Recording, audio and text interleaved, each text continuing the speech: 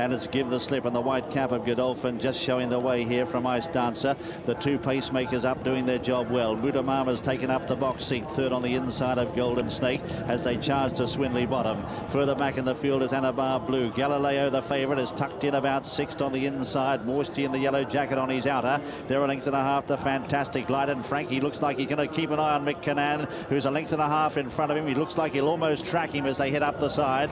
Further back in the field, Millenary from Storming Home. High Tory is right out the back as they continue the climb uphill, and Chimes at Midnight last of all. They've got under 6 furlongs to go in the King George, and Give the Slip and Ice Dancer being scrubbed up. Ice Dancer as Mudamam gets off the rail now and is out up on the outside of this pacemaker. Then Golden Snake with the hoop sleeves on the outside. Ice Dancer dropping back, and on the inside Galileo, his stablemate, is now moving out into an advantageous position about fourth on the inside of Morsty. Further back then is Anabar Blue. Fantastic Light is out wider on the track as they race towards the entrance to the home straight in the King George the Sixth and Queen Elizabeth Diamond Stakes, and it's Give the Slip still there from Mudamam. Galileo has now moved up, beautifully poised into third, followed by Golden Snake, and behind them Anabar Blue. Then Morsty the outside. Storming Home is getting up on the rails. Further back then is High Tory, and Fantastic Light is taken to the outside. Heads a turn for home. The split comes for Galileo. He takes it up now with just under 2 furlongs to travel.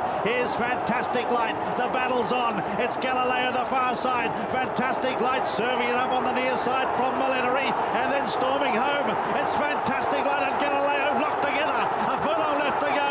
Galileo digging deep the far side. He's going about a head in front. Fantastic Light can't get him. The 3-year-old's going to win it. Galileo triumphant in the King George. He gets up to meet Fantastic Light. Third photo there, High Tory and Storming Home, followed by Millenary, then Golden Snake behind them from Anabar Blue, Morsty, Mudamam, followed then by Give the Slip, Chimes at Midnight, and Ice Dancer last to finish.